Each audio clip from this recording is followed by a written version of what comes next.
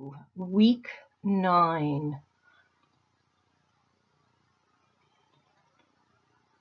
We're going to call this video PowerPoint lecture chapter 9 because it's a continuation of the chapter we started last time. And solutions is the topic, and we're going to continue where we left off last time. As we usually do when we have face-to-face class, let's just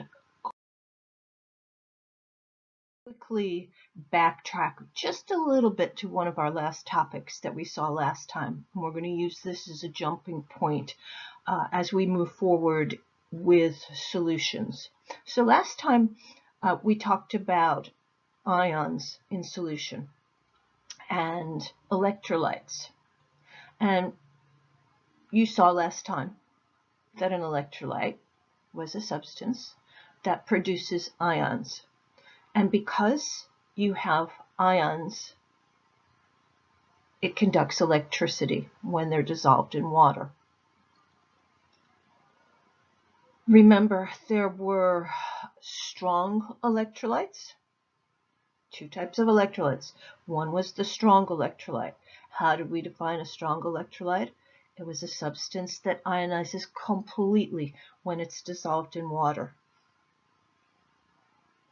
The second type of electrolyte we learned was a weak electrolyte. Weak electrolytes are only partially ionized in water. And then we have the non-electrolytes. Non-electrolytes are those substances that don't produce ions when they are dissolved in water. All right, so now that we refreshed our memory on the different types of electrolytes, let's take that and apply it to the body because that's the goal of the course. All right, so this slide's entitled Electrolytes in the Body. Electrolytes are in fact found in our bodies. What do they do? What's their function? They carry messages to and from the brain as electrical signals, because remember, when we have electrolytes dissolved in water, they carry electricity, electrical charge. The electrolytes in the body maintain cellular function with or providing you have the correct concentrations of the electrolytes. So remember from last time,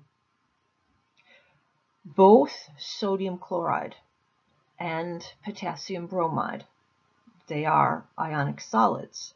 And you learned last time when we talked about electrolytes that ionic solids such as sodium chloride and potassium bromide are strong electrolytes.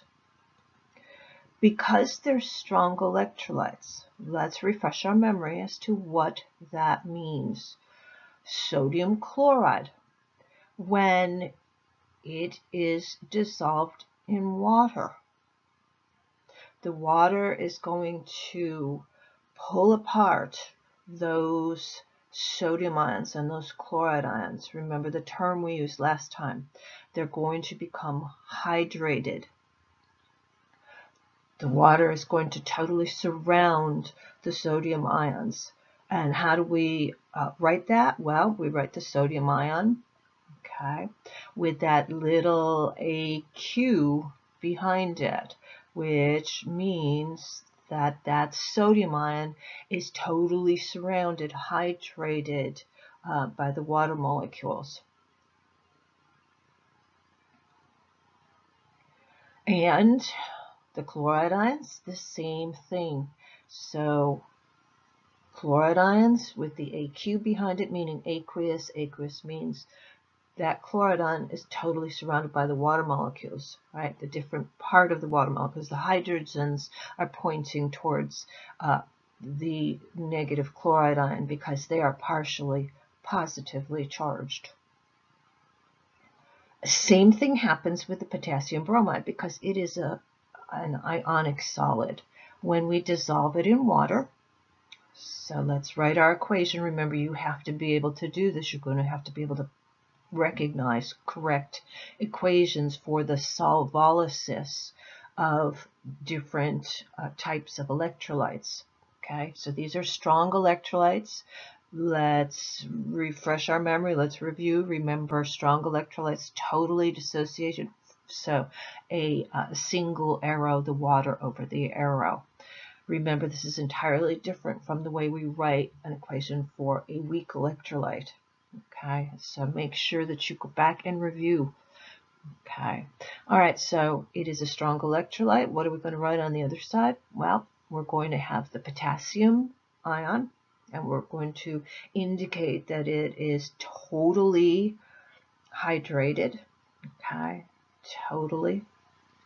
And we do that with the AQ in parentheses, aqueous. And same thing happens with the bromide ion. Okay, 100% dissociation. All right. All right, so in the body, let's move back to the body and the electrolytes and body fluids. All right, we're going to introduce here two new terms, equivalence and milliequivalence.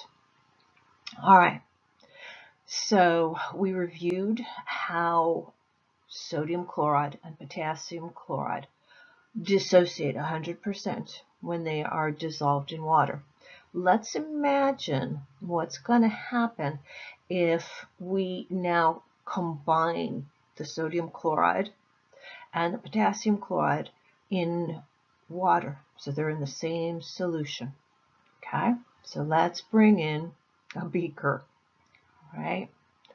And remember what happened, previous slide.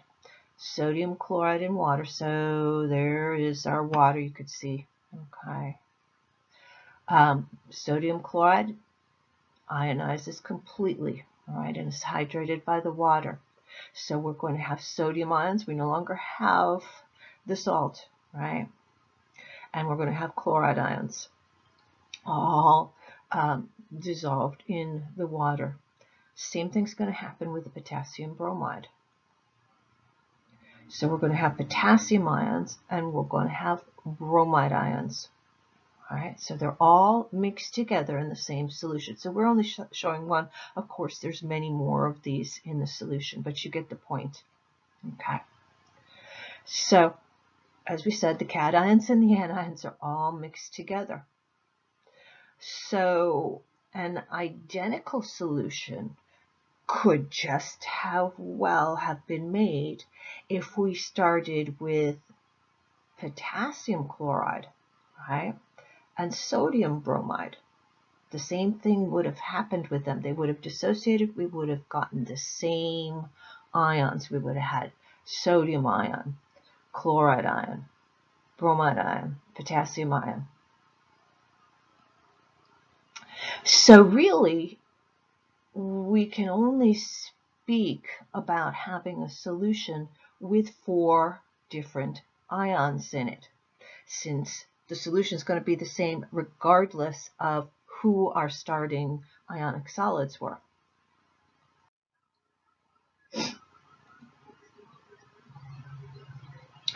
Well, in the body, a similar situation exists for blood and other body fluids, which contain many different anions and cations.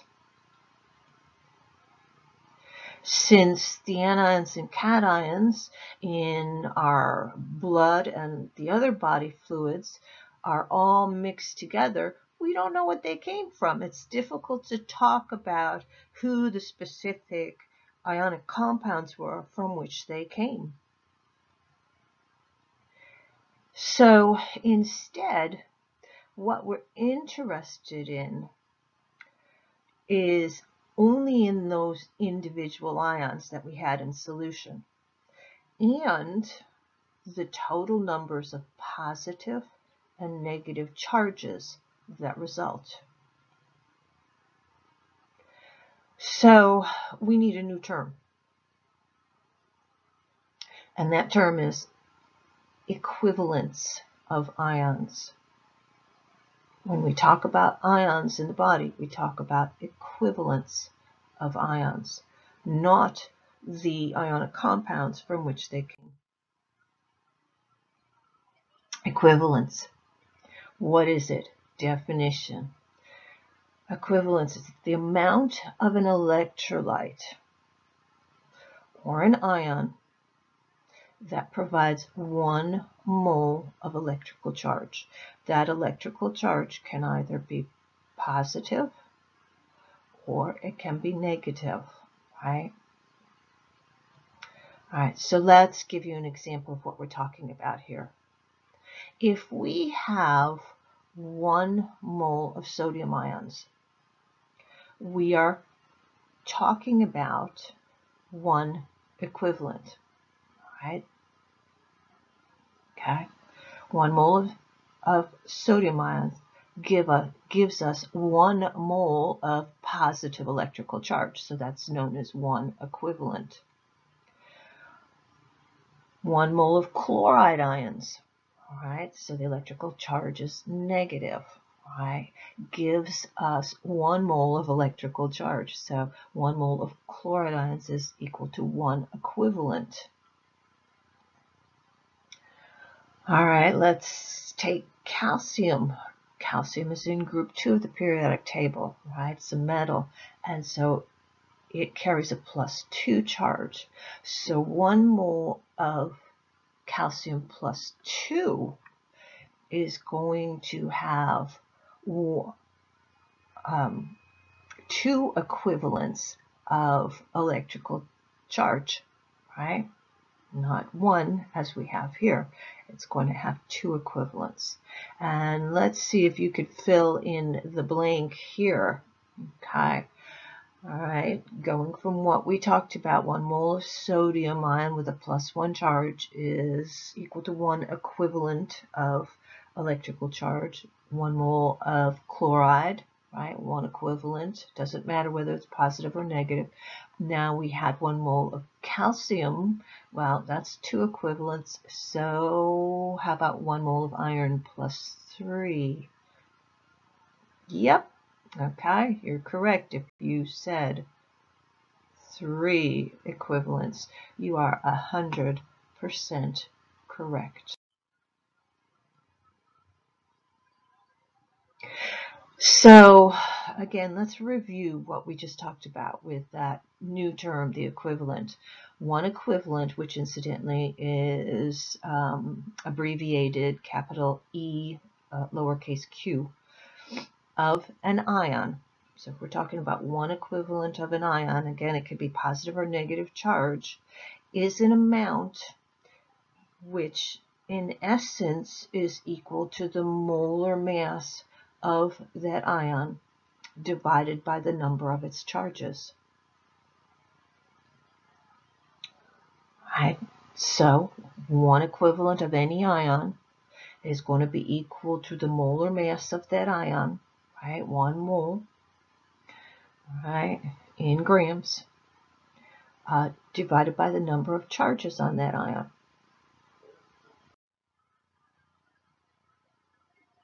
Oftentimes we talk about the equivalent weight of an electrolyte,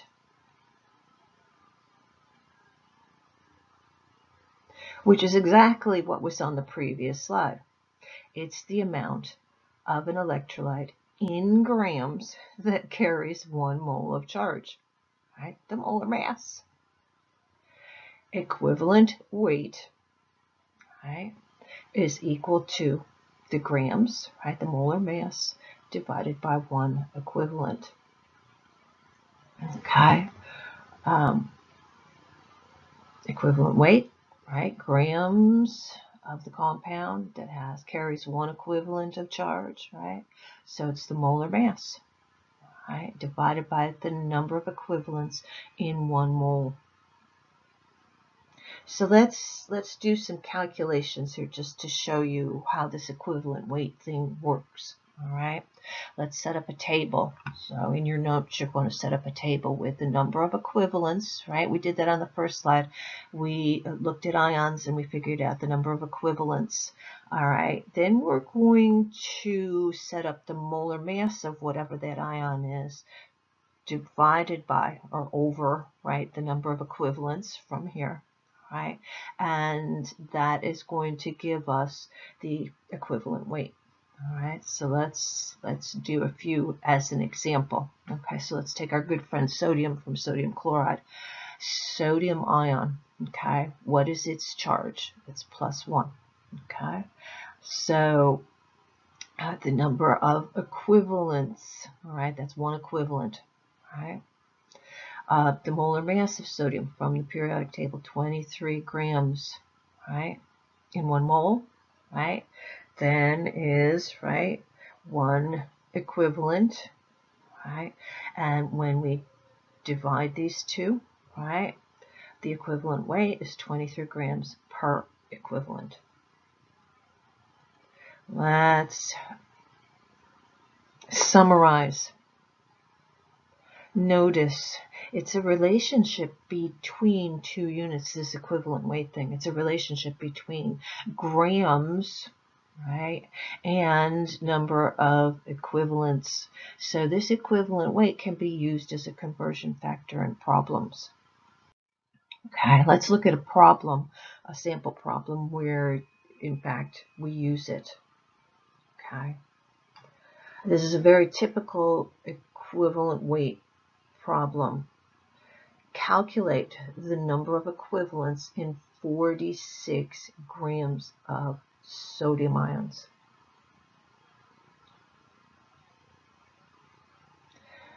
We're going to use the equivalent weight and its definition as a conversion factor.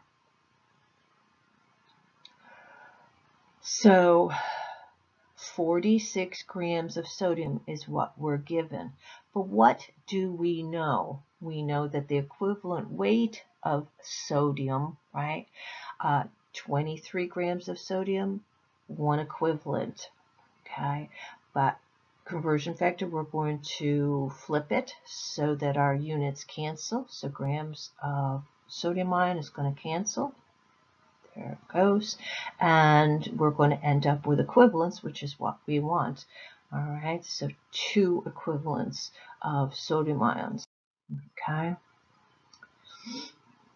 All right, so we defined what an equivalent was, but in medical work, milliequivalents are used. So remember, milli is simply a prefix, right, that takes and changes the size of the unit, right?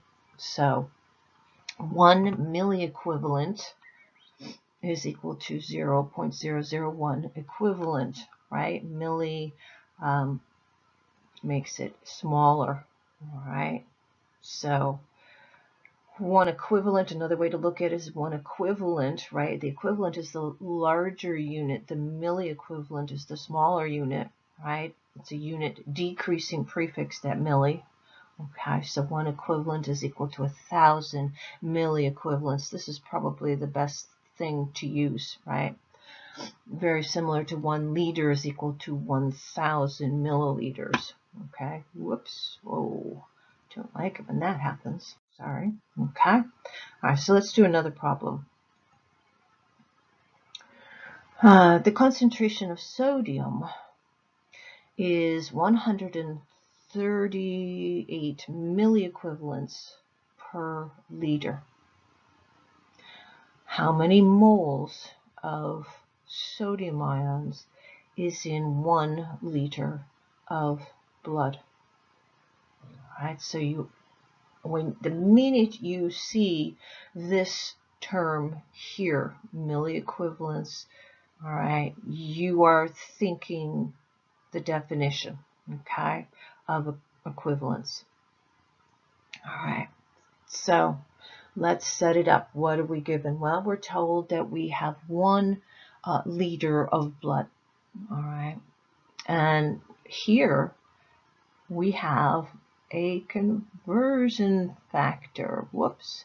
It is relating milliequivalents to liters. Okay, so we can get rid of the liters by using the appropriate form. All right, 138 milliequivalents of sodium per liter of blood. So this cancels, our liter of blood cancels, and we're going to be left with milliequivalents. Okay, they want to know how many moles. Remember, moles is related to equivalents. So let's take our milliequivalents and convert it to equivalents. All right, what's the relationship? 1 equivalent, 1,000 milliequivalents. Cancels, cancels. We're going to know now that we have 0.138 equivalents of sodium ions. All right, we're not there yet.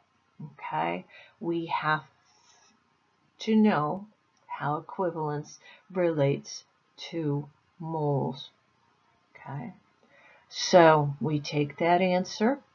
Okay, and we know from our definition that in 1 mole of sodium ions, we have 1 equivalent of sodium. So equivalence cancels, and we have moles. So it's super duper important. I've said this from day one, that when we introduce a definition, you have to have a handle on that definition. You have to master it. You have to know exactly what an equivalent is in order to be able to do problems. If you don't, you're going to fall short. All right, so practice, practice, practice. Know the definition, understand it so you can apply it. Okay, let's move on in this chapter. Our next topic is solubility. So let's see. What do we have here? This first part of this slide. We see our water. We're well familiar with the Lewis structure of water.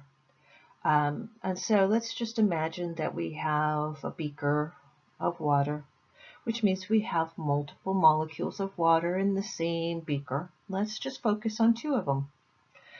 We know that water is perfectly set up because it has hydrogens bonded to an electronegative oxygen, right? Each of them perfectly set up for that thing that we call hydrogen bonding. So we're showing here a hydrogen bond between the oxygen on the water, 1 water molecule, and the hydrogen. So remember, we've got this all over. All right, we're just showing 1 of them. Okay.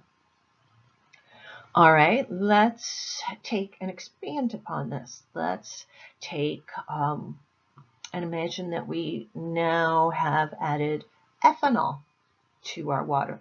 This is ethanol, CH3.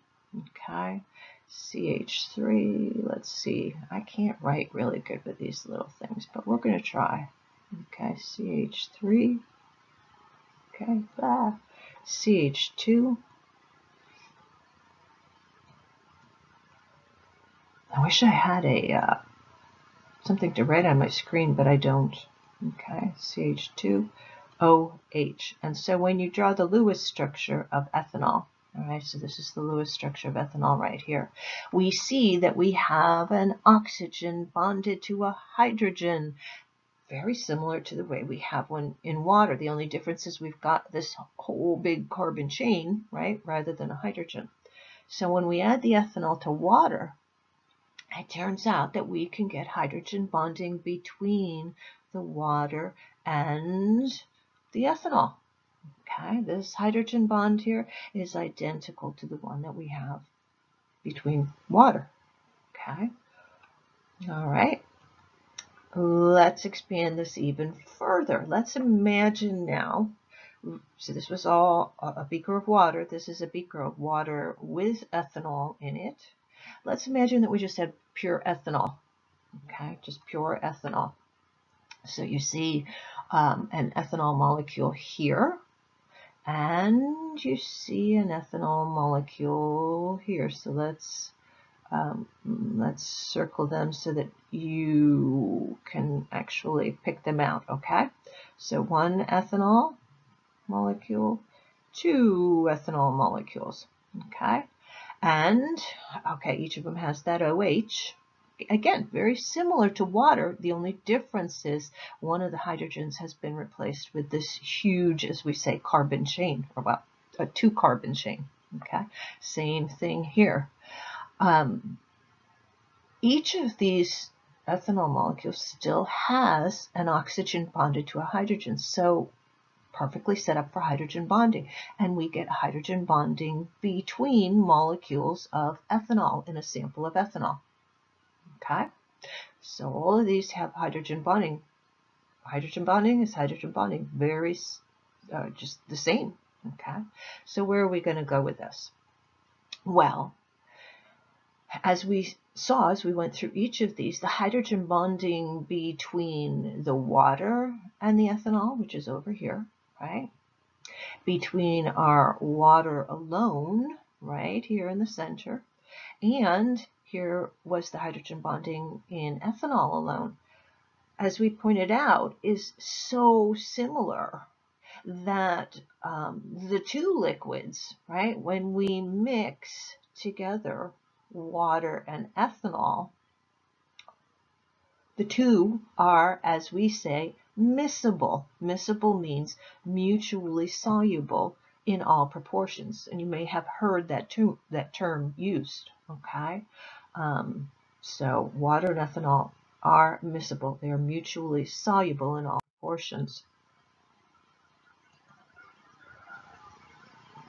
Although water and ethanol are mutually soluble in all proportions, most substances are not. Most substances reach the limit of what we call a saturated solution. What's a saturated solution? It's one that contains the maximum amount of dissolved solute.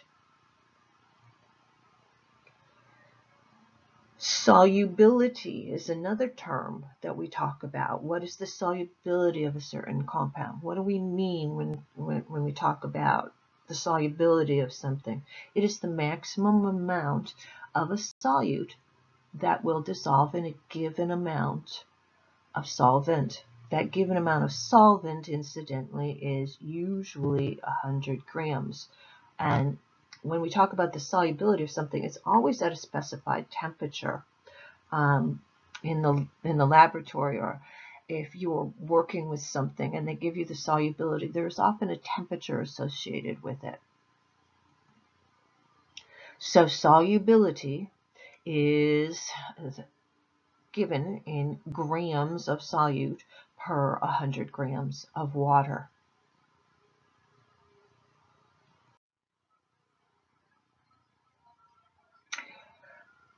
All right, so with that definition of solubility, the grams of solute per 100 grams of water, let's talk about the effect of temperature on solubility. It turns out that temperature often has a dramatic effect on solubility. The effect of temperature is different for every substance. However, it is usually predictable and is usually unpredictable. Sorry, let's backtrack there. Okay, so it has a dramatic effect and is usually unpredictable. Okay, solids that are more soluble at high temperature, right, than at low temperature can sometimes form what we call supersaturated solutions. So we know what a saturated solution has the maximum amount, right, of solute. Supersaturated solutions contain even more solute than a saturated solution. And the only way you can do that is by increasing the temperature. Okay? So when you make a supersaturated solution, these solutions are unstable, and typically you get your solid precipitating out, falling out of solution, even when you just add a very teeny tiny seed crystal, or sometimes you just have to pick up the container and put it down and and in a supersaturated solution, all of the crystals could start coming out of solution. That's called precipitation. Okay. So next slide, still talking about the effect of temperature on solubility. All right, what do we have here? Well, we have two graphs, okay? And the first one, okay, what we're seeing here in A, this is A here, all right, is giving us the solubility of some solids, okay? Here's glucose. Here is sodium nitrate. Here's potassium bromide, copper 2 sulfate. Here's sodium chloride, copper 3 sulfate. Okay, down here at the bottom. All right. And our bottom graph, B, is the solubility of some gases in water as a function of temperature. Okay, so temperatures here. Okay, solubility there on the y-axis. Okay, and if you take a moment and look at these graphs, you note that if we're looking at A with the solids, most of these solid substances, all right, are trending up, right, in terms of their solubility with increasing temperature. So that's a general rule. Most solid substances become more soluble as the temperature rises. We can't say all because some of them are not, but most.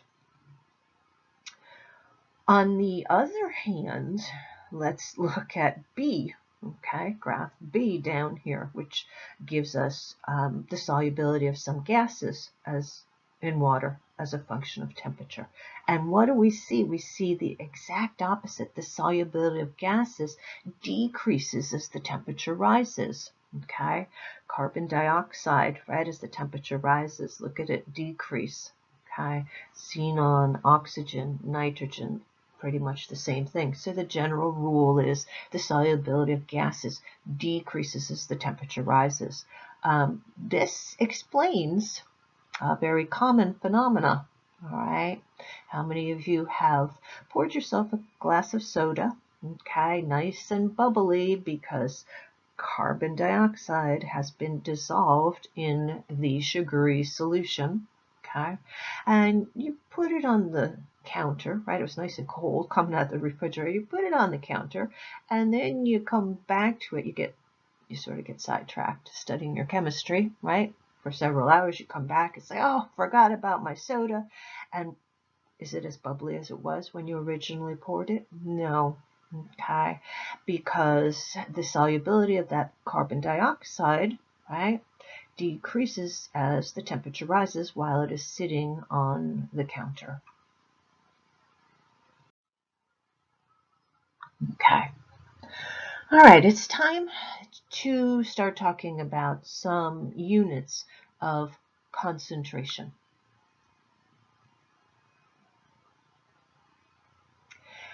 And we need to give you some definitions before we start our discussion of units of concentration. So, solute. We need to know what a solute is. We have to have a firm grasp on it. When we talk about a solute, that is the substance that is dissolved in a liquid, because we're talking about liquid solutions here, right? Remember at the very beginning we said, yes, there's other kinds of solutions, but we're focusing on liquid solutions. So solute is the substance that's dissolved in a liquid. All right, again, liquid solutions, okay? The solvent then is the liquid in which the substance is dissolved. And when we talk about a solution, then that is the combination of the solute and the solvent. All right, so we need to have these definitions down pat, because as we look at the different units of concentration and give you equations, mathematical equations for determining units of concentration, we're going to use these terms, okay? All right. So let's start with the very first unit of concentration, which is a super useful, very common way of expressing concentration in the laboratory. It is molarity. Molarity, which is abbreviated with a capital M. Again, I'm going to remind people, all right, when you're writing things out, okay? And if you're one of those who writes everything in capital letters or lowercase letters, you have got to break that habit, okay? All right, so what is molarity? Molarity is defined as the number of moles of solute, okay? Solute is the substance dissolved in a liquid, okay? You need to know that so that in a problem you can pick out what you need, okay? And so it's the number of moles of solute dissolved per liter of solution. Okay. So the mathematical equation for molarity, capital M, is equal to the moles of solute per liters of solution.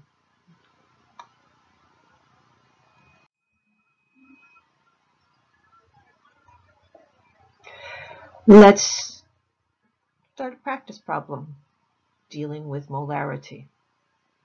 Let's work through it. What is the molarity of a solution that contains 50.0 grams of vitamin B1 hydrochloride? Vitamin B1 hydrochloride, look at that, they're giving you the molar mass. All right, so as we move forward, remember I said we're not going back per se and asking you things on earlier chapters, but notice how chapter 7 material, right, moles, molar mass, is coming back, as well as those early prefixes, okay? So the SI prefixes. So molar mass, 337 grams, all right, in 160 milliliters of solution. And so what are we trying to figure out? They want the molarity. So that's your red flag in the problem. That's telling you what you need to pull out of your memory banks, okay? And we know how to calculate molarity. We know the definition, the mathematical equation. So there it is, okay? That we pull out of the brain, okay? Molarity is equal to moles of solute per liter of solution. If we want to calculate the molarity, we need to take the information in the problem and get the moles of solute and the liters of solution. Okay, so we go back to the problem and we note, it's not giving me the moles of solute, okay, but it is giving me the grams. And back in chapter 7, remember we learned how to go from grams to moles. Okay, so how do we do it? Well, we need a conversion factor, and that conversion factor is the molar mass. So we have everything we need there to get the moles of solute. All right, so moles of solute is going to be our 50 grams, right?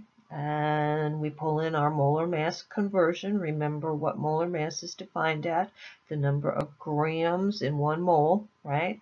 So 50 grams times 1 mole divided by our 337 grams. What's going to go? Well, grams is going to cancel, right? And we're going to end up with moles. So I get, and again, I hope, listen, if I'm wrong on any of these, as you're listening to me, please send me a quick note that tells me, hey, wait, I think your calculation's wrong here. Okay, so moles, 0.148 moles. Okay, so we have one piece that we need. Okay, notice I color coded it. Okay. There's our red piece. All right, we still need liters of solution. What is it telling us? Well, it's giving us milliliters. Okay. This is going back to one of our earlier chapters, right? Realizing that we need to convert, right, from milliliters to liters. So we use a conversion factor, okay? 160 milliliters times 1 liter in 1,000 milliliters, or 1,000 milliliters in 1 liter, right? So milliliters will cancel because it's on the top and the bottom. And we end up with 0.160 liters. We have both parts, moles, right? There you go. And we have our liters. We're ready to plug things in. We can now calculate molarity. Here it is, 0.148 moles divided by 0.160 liters. And when you do this mathematical calculation, you should get 0.925 molar solution. All right.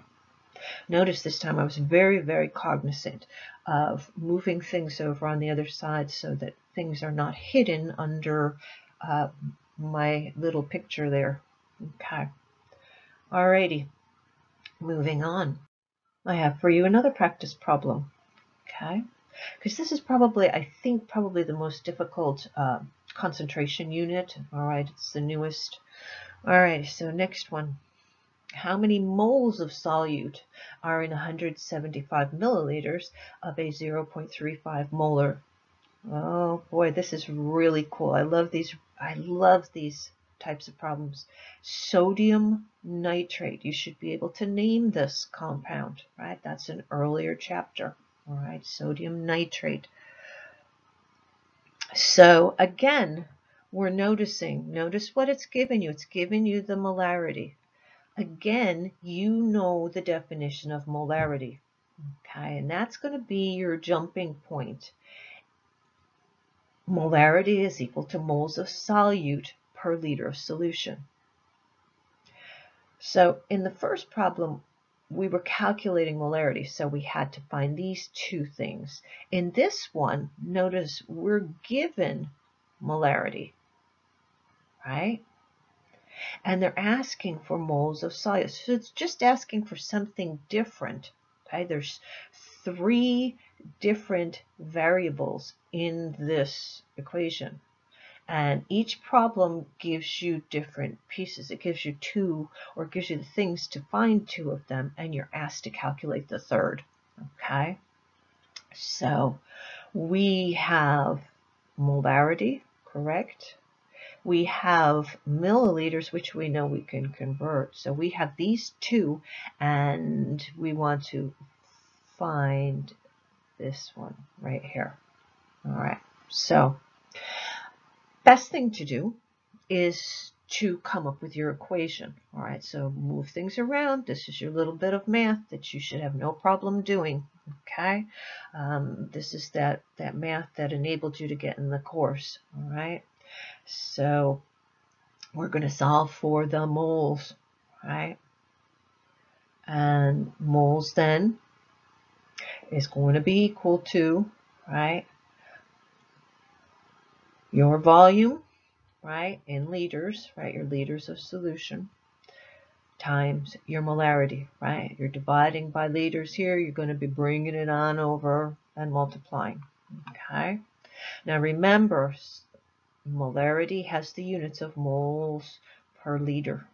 Okay, so when you have these 2, right, when you have your volume in liters, you have your molarity, notice what's going to happen. You multiply them, and liters will cancel, and you're going to have your moles. All right. So let's see. We've got to do some converting here, all right, of units. Volume. We need it in liters. We're given it in milliliters, 175. All right. How do we convert again? This one you should have the tip of your fingers, right? 1 liter in 1,000 milliliters, right? So this is top, bottom. Milliliters is going to cancel. We're going to be left with liters. All right. So we got one part of our equation. Okay, 0.175 liters. What else do we need here? We need Well, we need moles. So I think we have everything. Yeah, we have the volume in liters. There we have it, 0.175 liters. And they're giving us the molarity. Remember, molarity is 0.35 moles per liter. So we have it right there. Okay, 0.35 moles per liter. Liters is going to cancel, and we're left with moles. Do your math. Plug it into your calculator, you should get 0.061 moles of your sodium nitrate. Okay. All right. I've got one more. Yeah. Practice problem number 3. Okay. The concentration of cholesterol in blood is approximately 5.0 millimolar. Right? Those prefixes can be put in front of molarity, right? So we call it millimolar. How many moles of cholesterol are in 1 liter of blood? 2-part question. And then how many grams? Okay. So this one's a much more in-depth problem. This is asking you to bring a lot of what you've learned through the course of the semester out of the memory banks and up front. Okay. But take a deep breath when you're doing this. Don't get flustered, and take it piece by piece. What do you know? Okay, what can you use? Right. So the first thing is, if we're going to be using the molarity equation, right, it is moles per liter. Right. So we want to take what we're given and convert it into from this millimolarity into just plain old molarity. All right. So what does it mean? All right, it means that we have, just like a particular molar solution, right? This is telling us we have 5.0 millimoles per liter of solution. Okay, we have 5.0 millimoles per liter of solution. Again, the goal is to convert it to moles per liter, which is molarity. So let's multiply it times our conversion factor, right? 1 mole is 1,000 millimoles. Millimoles is on the bottom, and where over here? It's on the top. So it's going to cancel. And we have converted a millimolar solution into a molar solution, right? This is none other than molarity, right? Capital M. Right? There we go. Okay. Right, so that is part 1, right? How many moles, right, of cholesterol? Right, there is 0.0050, right? How many grams? Okay, so I don't think I wrote it here, did I? 0.0. Whoops. Point, right? 0. It is so hard to write with this. 0. And it should be what? MOL, because, right, it's 1 liter of solution. Okay. All right. How many grams? All right, so that's bringing us back to chapter 7. We know how many moles. We need to have the molar mass. Okay, so this one, 386.7, they probably should have given that to you in here. All right, so I'm giving it to you. All right, the molar mass of cholesterol is 386.7 grams per 1 mole. And when you do your math, we find out that we have 1.93 grams of cholesterol in 1 liter of blood. Okay. Well, it turns out that those cholesterol levels that we just solved for in that last problem, okay, typically in medicine, they're given in the units of milligrams of cholesterol per deciliter of blood. So let's do some practice here. Let's do some unit conversion. Okay, let's convert our answer, which we had, okay, in grams per liter into milligrams per deciliter.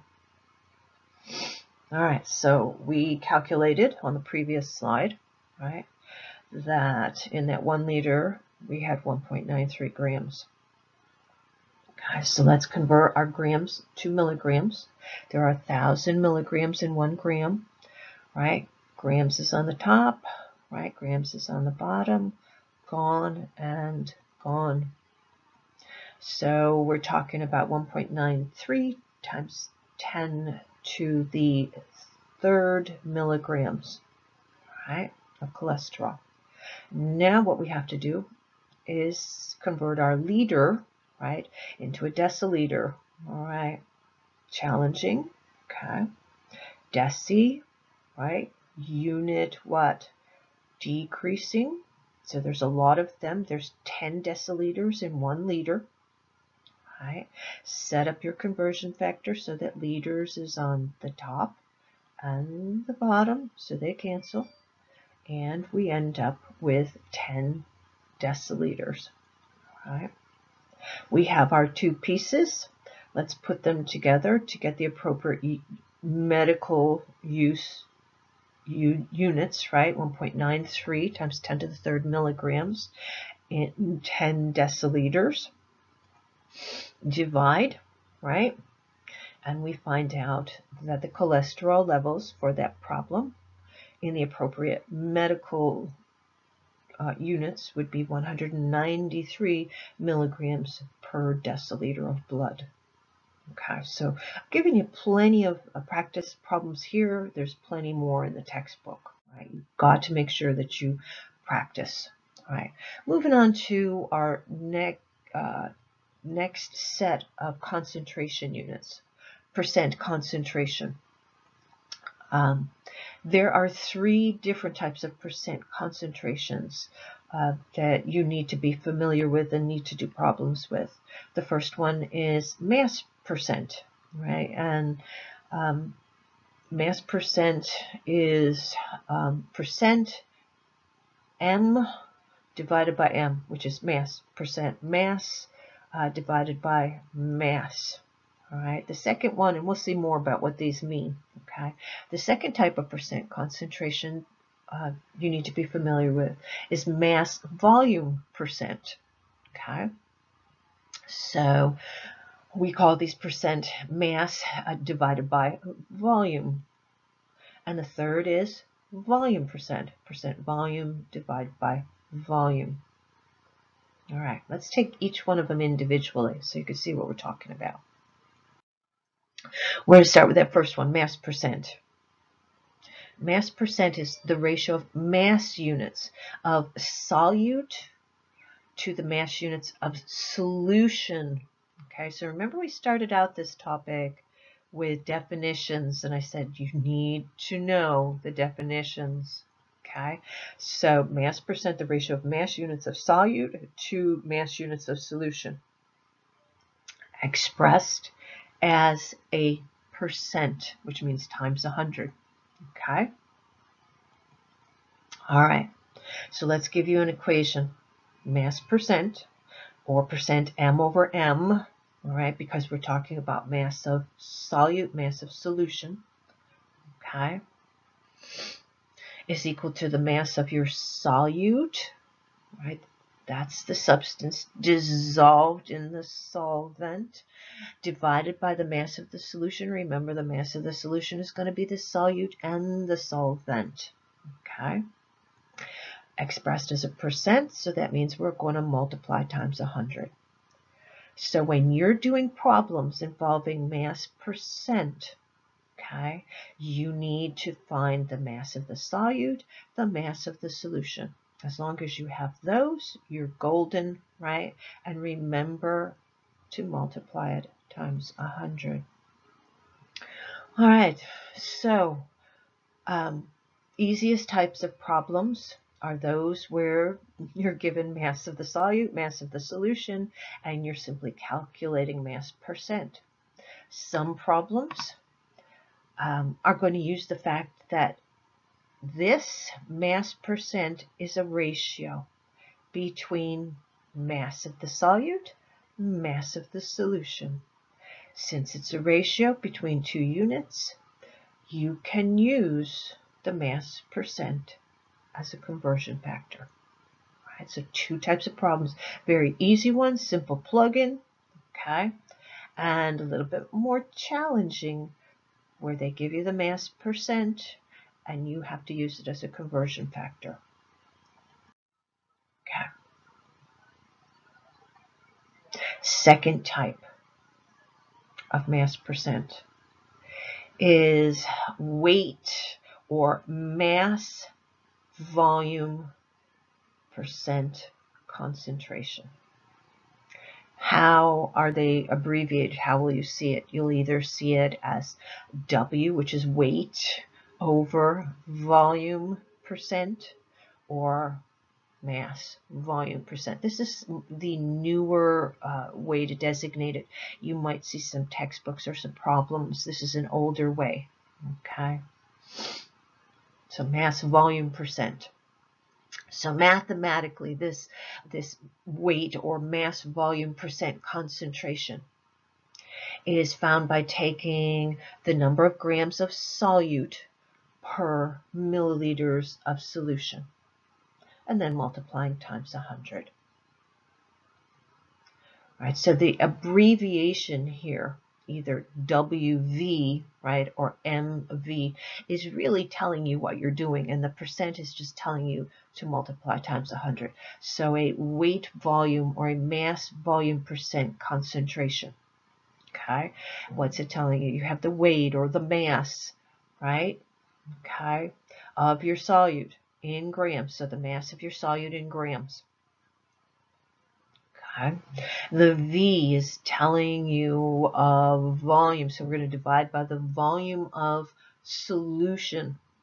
And the units there are usually milliliters, okay? And then you're going to multiply times 100. All right, let me give you an example. Okay, so physiological saline solution is a 0.90% sodium chloride solution, which means 0.90 grams of sodium chloride dissolved and diluted to a total volume of 100 milliliters. When you are given a mass volume percent, as we're given here, okay, this is oftentimes has a parenthesis behind it where they'll say MV, all right, so you know that it's a mass volume, okay, or they might have WV behind it, okay. That is telling you, okay, that you have 0.9 grams of that sodium chloride, right, in 100 milliliters. So again, that means you have a ratio. That means weight volume or mass volume percent can also be used as a conversion factor in problems. Okay. So for the physiological saline, if you're given physiological saline, you know it's 0.90% sodium chloride. What does that mean? It's 0.9 grams of sodium chloride per 100 milliliters, or it's 100 milliliters of solution, right, per 0.90 grams. All right, oops. I thought I went through and checked all of these, but as in our face-to-face lecture, sometimes things slip by. So what are we going to talk about here? Well, our third type of percent concentration, right? which deals with dissolving one liquid in another. All right. So up to this point, the two that we've talked about had mass or weights, right, of the solute. What happens when we don't have a solid, right, solute? What if we have a liquid solute? We're dissolving one liquid in another. So we use volume percent concentration, okay, indicated by V divided by V percent. Okay. Mathematically, volume percent is determined from the volume of the solute, which is usually given in milliliters per milliliter solution. And again, it's a percent, so they're all multiplied times 100. So here it is. It came in a little bit early. All right, so volume divided by volume percent, right? Volume of your solute, what is it usually? Milliliters divided by your volume of your solution, okay? Per milliliter of solution multiplied by 100. Let's do an example here. Very easy one. What is the volume percent of a 75 milliliter solution made with 3.8 milliliters of methanol? All right, so we recognize immediately volume percent. We spit out, right, here's the equation we're going to be using, okay? And we simply have to find these two things. What is the volume of the solute, okay? And what's the volume of the solution? All right, you have to get those two correct, all right? 75 milliliter solution, so that's going down below, right? And your solute is that methanol at 3.80 milliliters. Plug them in, multiply times 100, and we have 5.07%. Okay. All right, again, it is a ratio between two volumes, so you could use it as a conversion factor if necessary. The textbook has a number of different problems using these percent concentrations, so please make sure that you go through the practice problems there and then do some on your own, okay, so that you master concepts. Okay. All right, well, we've been talking about solutions, and we probably should instruct you as to how to make a solution. So, how do you prepare a solution in the laboratory? Let's imagine that we want to prepare 100 milliliters of a specific solution. How are you going to go about doing it when you can finally get back into the laboratory? To prepare 100 milliliters of a specific type of solution, right? The first thing you do, let's imagine we want to make 100 milliliters of a sodium chloride solution, all right? The solute has to be measured out. So you would measure out your sodium chloride, all right, however much of it is required. And then you would dissolve it in just enough solvent to give a final volume of 100 milliliters, okay? Just enough. You can't go over, all right? If the solute were dissolved in 100 milliliters of the solvent, so in other words, if you had the solid, okay, in a beaker, right, and then you measured out in your graduated cylinder exactly 100 milliliters of water, right, and you poured that 100 milliliters of water into your sodium chloride in the beaker, right, and you looked at the final volume of that solution is liable to be a bit larger or sometimes even smaller than the 100 milliliters. So what's really important is to measure your solute, okay, so we're talking sodium chloride, okay, whatever you need, and then take just a little bit of that 100 milliliters, right, pour it in, stir it around, right, dissolve it in a minimal amount, and then add in until you come to 100 milliliters, okay? So that's the method that we use for preparing a solution. Okay. Another super important solution topic is dilution. Dilution, what is it? Well, it's a way that we use as chemists to prepare less concentrated solutions from more concentrated ones. Right? More concentrated solutions are ones that have a higher amount of solute in them. Right? Less concentrated means they have less solute in them. Right? So dilution, we can take a concentrated solution and prepare a less concentrated solution from it. So what we're doing in dilution is lowering the concentration by adding additional solvent.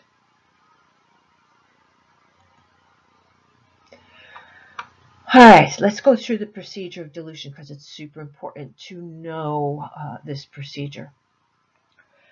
So you have, we said, we're taking a concentrated solution. Right? In this procedure, a known number of moles of the substance are transferred to a second container. Right? So let's use some pictures to describe what we're doing. All right, so we have an empty flask here. This is what we're going to make our diluted solution in. And we also have a sample here. So this is our concentrated solution, right? Concentrated. It has a molarity associated with it, right? A particular number of moles of solute have been dissolved in this concentrated solution. We are going to take a certain amount, notice with a pipette, right? Calibrated pipette, we're going to take a certain amount out. And I can't read what that says. My eyes are not that good. All right, but notice what we're doing. We're taking a certain amount out and placing it in. So we know the volume that we took out. Okay, we know the molarity. We know how many moles we have of solute in this container. Okay, so a known number of moles of the substance are transferred. All right, now what are we going to do? We want to dilute it. We want to make it less concentrated. Okay, so how are we going to do that?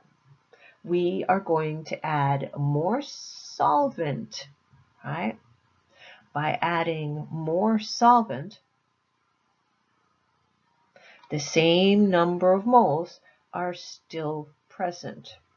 However, they're now going to be in a greater volume of solution, right? So we have a particular number of moles in here, right? We're not taking any out. They're still in there.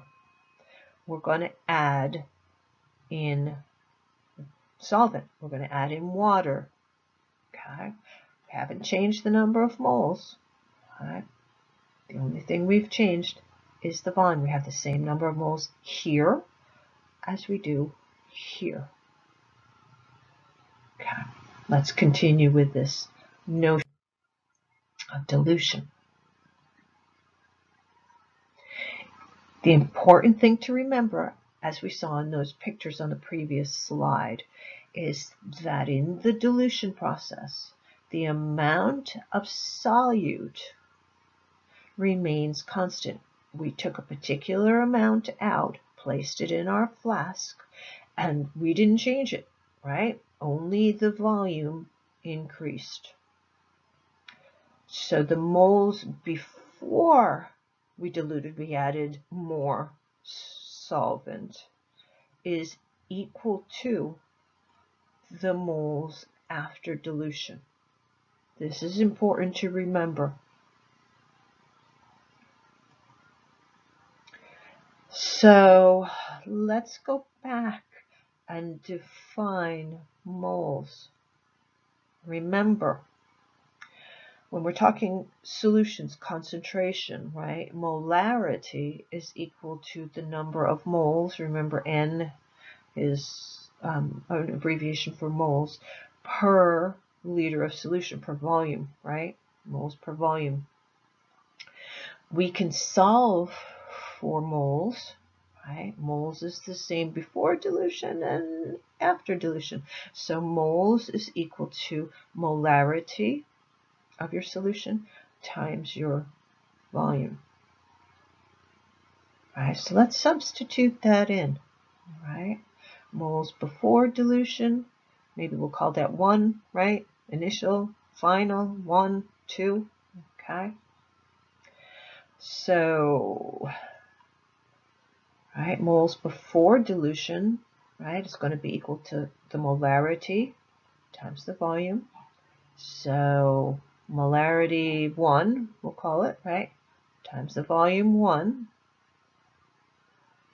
is going to be equal to moles after dilution.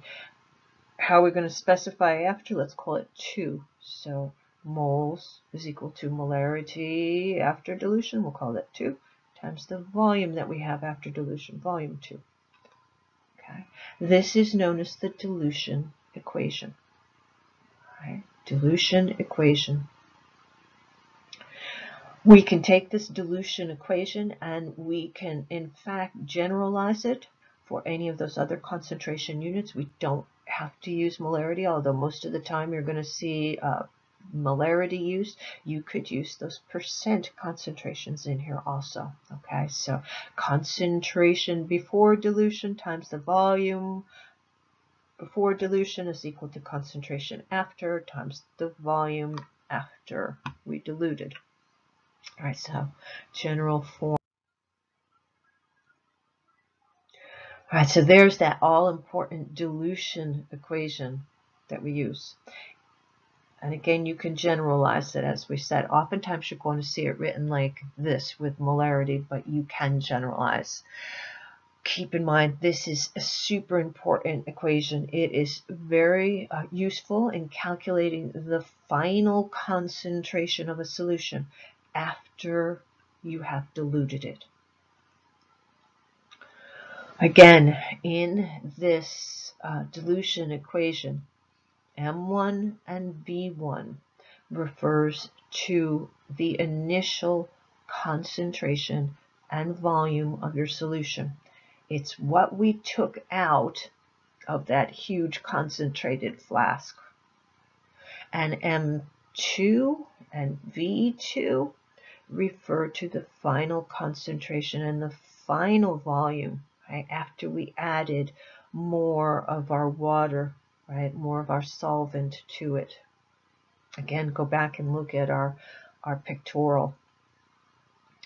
The final concentration, okay, of a diluted solution is going to be equal to the product of your initial concentration, right, and what we would call a dilution factor, right? The dilution factor is simply going to be, right, M1 V1 divided by V2.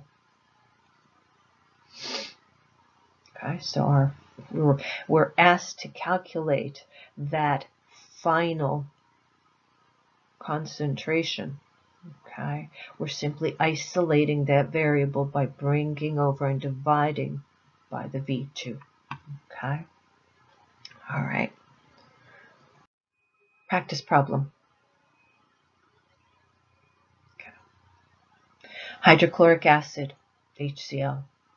It's normally purchased at a concentration of 12.0 molar. That is a concentrated solution. Okay, lots of solute and a little bit of water. What is the final concentration if 100 milliliters of that 12 molar HCl is diluted to 500 milliliters? Right? So we know right off the bat it's a dilution equation. Right. Let's use our general form. Okay. It really doesn't matter which one you use, right? This just tells us it could be any concentration, molarity, percent, whatever. Okay. So it's important at this point to pick out who is our C1 and our V1. Okay. What we're being asked to calculate, we're being asked to calculate the final concentration. So keep that in mind. So that C2 there is what we want. So we are given all these other pieces, and you got to make sure you have them right. Okay?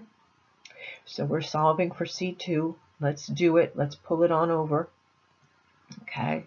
This gives us that dilution factor that we're talking about. Again, now we have to go to the problem and identify who's C1, who's V1, who's V2. Okay? All right. So C1, the original concentration, they gave it to us. It's 12 molar. Okay? How much of it are we using, right? If 100 milliliters, we took 100 milliliters. That's the volume that we took of that 12 molar. Okay? Right? And we're diluting it to a final volume of 500. So there's our V2. Right? So incredibly important in these problems to identify your C1s, V1s, C2, V2s correctly. Okay? Take the time. Do your math. And we have 2.40 molar HCl. Notice, always ask, does it make sense, right? It's a dilution. Is my final answer, right, of my diluted solution less concentrated? Let's look. Well, we started with 12 molar. We're down to 2.4 molar. Yes, that is less concentrated. We did dilute it. Okay? If you got a number bigger than 12, then your math is wrong. Right? Because that means it's more concentrated. Right? Again, it is super important. We haven't had a lot of math for a while in our previous chapters.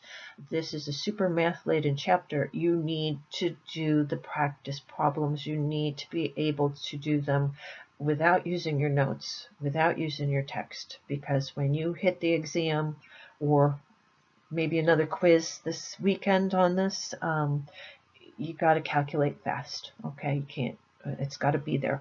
All right, like clockwork. Okie doke. Let's talk about properties of solution. Let's back away from some of the math and go to conceptual. All right, properties of solution. Solute particles. Right? They play a real important role in determining the properties of a solution. The solutions that we have been talking about have small particles, small solute particles like ions, right? Or molecules, glucose solutions, right? Physiological saline, right? Body fluids, right? Those solutions are transparent and they do not separate. They cannot be filtered, and they do not scatter light. In the solutions that we've been talking about, right, the solute is uniformly dispersed throughout the solvent. In other words, we have a homogeneous mixture. Sodium chloride solution, potassium bromide solution, right? Any of the solutions of ionic compounds that we've been talking about, right? Glucose solutions, for that matter, okay? Ethanol solutions. When you look at a homogeneous solution, the solute and the solvent can't be distinguished visually. Those are the kinds of solutions that we have been talking about. Why? Because the solute particles, they're ions, they're molecules, right? They are so small, right? As a matter of fact, they go through filters and through semi-permeable membranes. What's a semi-permeable membrane, you ask? You know what a filter is, right? If we took a sodium chloride solution into the laboratory and ran it through filter paper, right, which you're all familiar with, it'd all go right through, right? The filter paper would not catch any of it. Well, what about a semi-permeable membrane? Well, semi-permeable membranes allow solvent molecules such as water and small solute particles such as ions and molecules, small molecules, to pass right through them.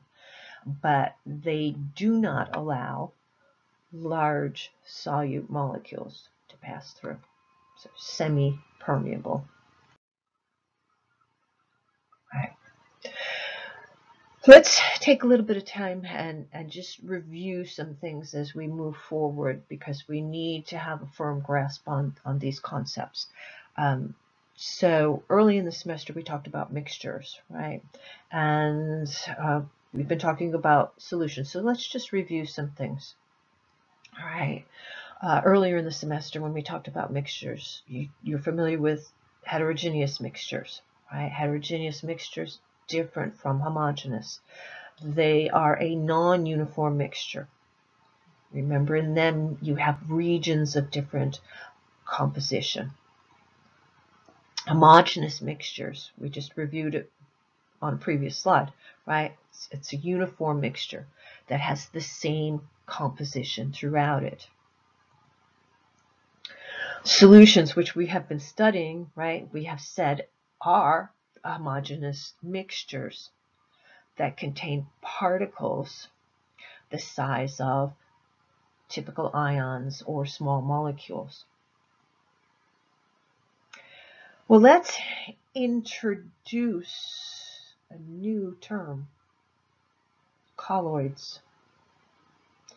Colloids are also homogeneous mixtures, but they're different from solutions that contain particles the size of ions or small molecules.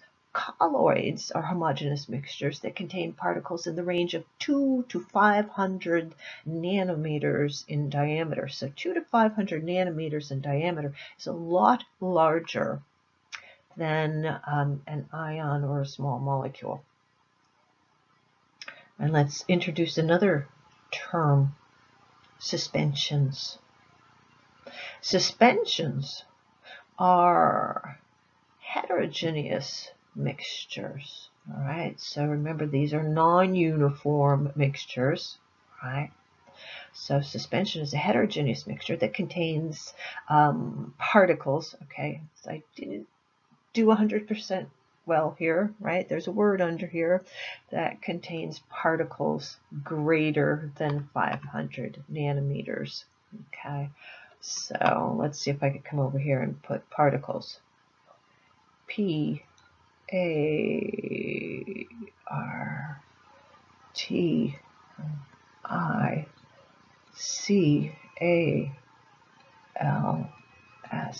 Okay, I screwed that one up. Greater than 500 nanometers in diameter. Okay. All right. Let's see where we're going to go with all of this old information and new information. Let's focus on those new ones for a little bit, suspensions and colloids. Okay. Big thing to remember about them, they're not solutions. Okay, remember solutions, small ions, or ions and small molecules, right? And they're homogeneous mixtures. Suspensions and colloids, clearly different. Suspensions, the particles are so large that they in fact settle out of the solvent if they're not constantly stirred or shaken. And colloids, their particle size is intermediate in size between those of a suspension and those of a solution. So they are, in fact, homogeneous, right? But they're going to be different. They're going to have different behavior. So let's start with them. They have the medium-sized particles, the colloids, right? Intermediate between the size of the particles in a solution and those in a suspension. They also cannot be filtered, but they can be separated with a semi-permeable membrane. Additionally, they scatter light. They exhibit what's known as the Tyndall effect. What's the Tyndall effect? As we said, colloids scatter light, or they exhibit the Tyndall effect. So what that does is it makes a beam of light that you shine through the solution visible. Solutions do not scatter light. So notice in the illustration here, the person is holding a pen light, so shining a light beam through two solutions. Notice we do not see it at all in the first, okay, but we do pick it up. We do see it in the second, right? So knowing that colloids scatter light, they make a beam visible and solutions do not, right? We can figure out which glass contains the colloid, right? Does not scatter light. The beam is not visible. That is a solution, okay? Can't filter it, right? And goes right through a semi-permeable membrane also, okay? So here we see the beam of light, so it's exhibiting this Tyndall effect, as we say, and we know then that that's our colloid, right? So if we filter this solution, this colloidal solution, it's going to go right through the filter paper, but we can use a semi-permeable membrane, okay? As we said earlier, we can separate it. All right, suspensions. Suspensions, they have very large particles. So large that you can often see them. Remember, they're heterogeneous mixtures. Okay, you're going to see regions that appear to be different. Okay, their weight, because they're large particles, causes the solute particles to settle out of solution. So you can filter suspensions. But they are very large, right? Very large particles, so they cannot pass through semi-permeable membranes. Because the particles tend to settle out, you must stir or shake them if you want to keep these particles suspended in the suspension. Smog, in fact, is the best example that I could give you of a suspension. But there are plenty of medical suspensions. Okay, some of these you're probably very familiar with. Calamine lotion. Okay, calamine lotion, right? Before you use it, right, you gotta shake it. If you don't shake it, you're gonna get pretty much water. That's it. Right? Liquid penicillin is another one. Shake before use. Right? Medical suspensions are always going to say shake well before using. All right. Continuing on with some of these new topics. All right, let's introduce two more. Osmosis and osmotic pressure. If you've taken a biology class, you're probably familiar with that first term, osmosis. Okay, so osmosis is the passage of solvent through a semi-permeable membrane, separating two solutions of different concentration. And associated with this process of osmosis is something called osmotic pressure. It's the amount of external pressure applied to the more concentrated solution to halt the passage of solvent molecules across a semi-permeable membrane.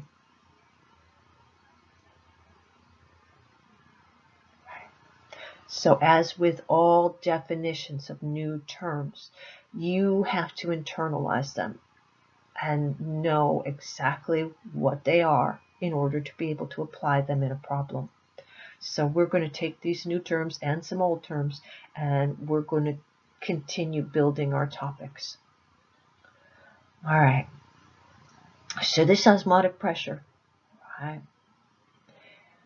The amount of external pressure applied to the more concentrated solution to halt the passage of solvent molecules across the semi-permeable membrane. What you have to know about this osmotic pressure, it is produced by the number of solute particles dissolved in a solution. Right?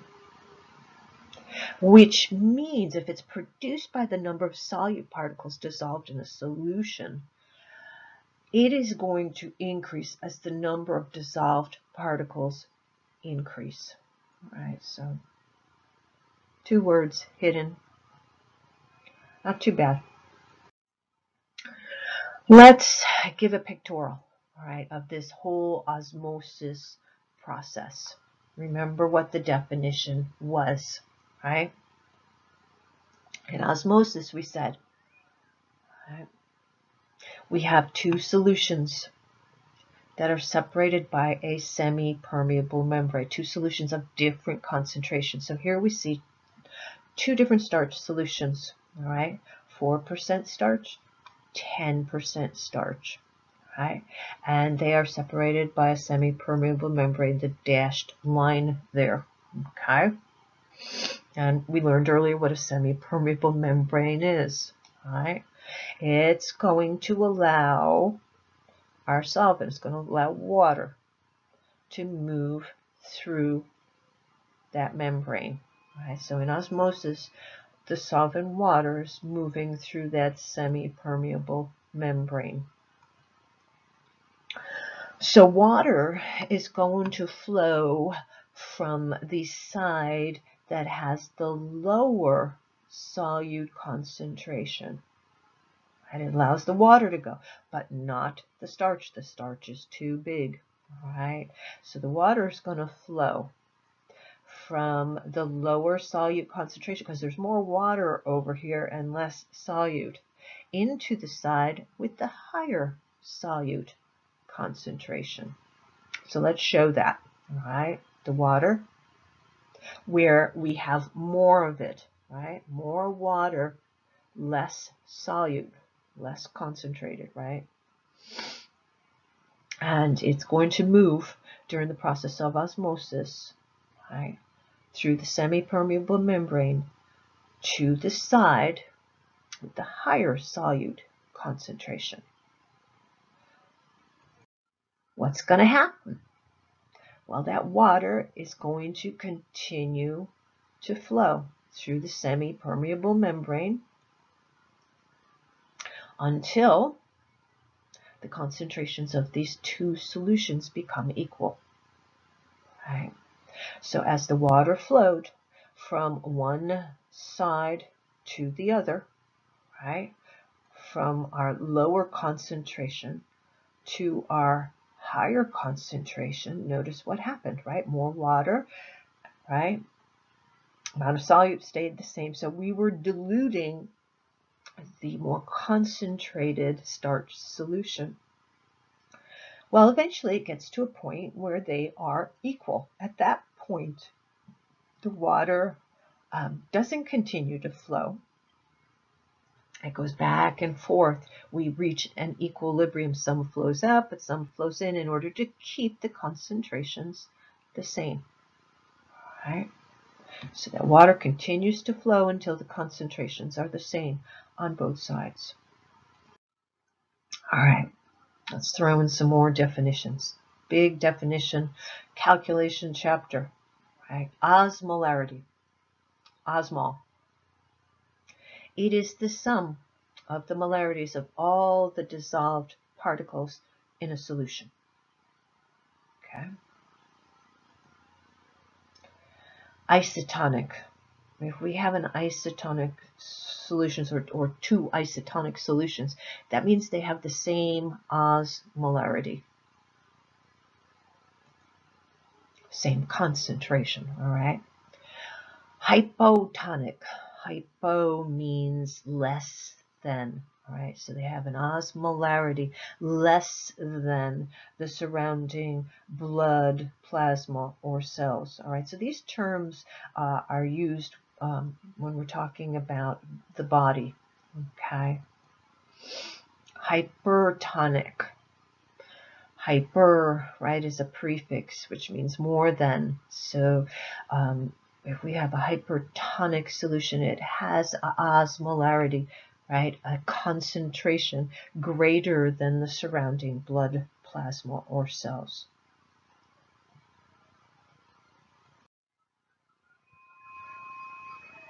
So let's take these terms that we've been talking about, and let's really apply them to the blood, right, which is a solution. Okay, so cell walls, we know from our biology, act as semi-permeable membranes. The osmotic pressure of blood cells can't change. If that changes, then damage is going to occur to the cells. So we have to have homeostasis, as it's referred to, right? The flow of water between a red blood cell and its surrounding environment has got to be equal, right? Otherwise, the osmotic pressure changes, right? And that's going to cause damage. So what we really have to have, right, are these things called isotonic solutions, right? In the body, isotonic solutions. They're going to be solutions that exert the same osmotic pressure as the red blood cells. They're going to have the same osmolarity, right, as the red blood cells. So, medically speaking, 5% glucose is something that's administered in the hospital, or that 0.90%, that physiological saline, right, sodium chloride. They are used because their solute concentrations provide an osmotic pressure that is equal to that of the red blood cells, right? They have the same osmolarity as the red blood cells, the same osmotic pressure, and we're not going to get water going in and out of the cells, okay? For instance, let's imagine a red blood cell, right? Red blood cell has a certain amount of water in it, right, with dissolved ions, molecules, etc. Physiological saline, okay? Or I mean, water can go in or out of the solution, right? Or I mean, out of the red blood cell. Let's back up here. This is our red blood cell with water, right? Okay. When we have 5% glucose, 0.9% sodium chloride, right, which are medically used, they're used because their osmolarity is the same as what's going on in that red blood cell. So we're at that equilibrium. In other words, water, yes, will flow out of the red blood cell, but it'll also flow in at the same rate. So it's an equilibrium, right? They're going to exert the same osmotic pressure as the red blood cells. It was like after all the water went from our less concentrated solution to our more concentrated solution to bring the concentrations the same. Okay? All right. So in an isotonic solution, our red blood cell is happy. All right, it's at equilibrium. So those hypotonic solutions that we talked about, right, they have a lower osmotic pressure than the red blood cells. All right, so let's put everything together. Okay, lower osmotic pressure, right? That means they're going to have a lower concentration of particles, right, than the red blood cell has. In a hypotonic solution, a red blood cell, right, water is going to flow into the red blood cell, right? Because the red blood cell is going to have the higher concentration. Here's our red blood cell. Okay, we're placing this red blood cell in a hypotonic solution, right? Lower concentration than what's going on in this red blood cell. Remember how osmosis occurs, right? Cell membrane, semi-permeable membrane, water's gonna come, right? From where? Lower concentration to higher concentration. So water in our hypotonic solution is going to flow into that cell from or through the semi-permeable membrane. What's going to happen as water flows into that red blood cell? It's going to grow in size. It's going to swell. All right, swelling of a red blood cell is termed hemolysis. Okay, if too much hemolysis happens, then that red blood cell is likely to burst, and that's not a good thing. Okay, we need our red blood cells. All right. Well, let's look at the effect that a hypertonic solution is going to have on a red blood cell. Remember, isotonic is the best thing, right? Same osmolarity. Okay. Hypertonic, right? That means that this type of solution is a higher osmotic pressure than the red blood cell. Higher osmotic pressure, what does that mean? Has a higher particle concentration. Okay, what's going to happen in a hypertonic solution? How does osmosis occur? Right? Water flows from the lower concentration to the higher concentration. The lower concentration is now in the red blood cell. Outside, the hypertonic solution has the higher concentration. So water is going to flow out of the red blood cell. As it flows out of the red blood cell, that red blood cell is going to shrink. When a red blood cell shrinks, it's known as crenation. All right, I hope you enjoyed my pictures of red blood cells. Let's look at some actual red blood cells. That's what these are here. Red blood cells and how they look in isotonic, all right, solutions. Okay, it's a normal red blood cell. Okay, in an isotonic solution of 0.30 osmol, right? The red blood cells normal in appearance. Okay. The second one, B, our red blood cells have been put in a hypotonic solution. If you compare them, they're swollen because of the water gain. And if they swell too much, they might burst. Right? This is a process known, as we said, hemolysis. And the very last one there, those red blood cells in C, right, they have been put into a hypertonic solution, and notice what's happening. They're beginning to shrivel as they lose water. This is a process known as crenation. Okay. All right. So we're on to our very last topic in this chapter. It's known as dialysis. Dialysis is a process that's similar to osmosis.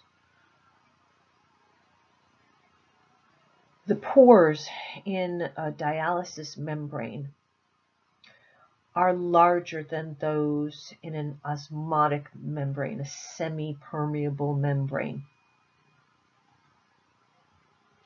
So if they're larger, that means that both solvent molecules and small solute particles can pass through a dialysis membrane.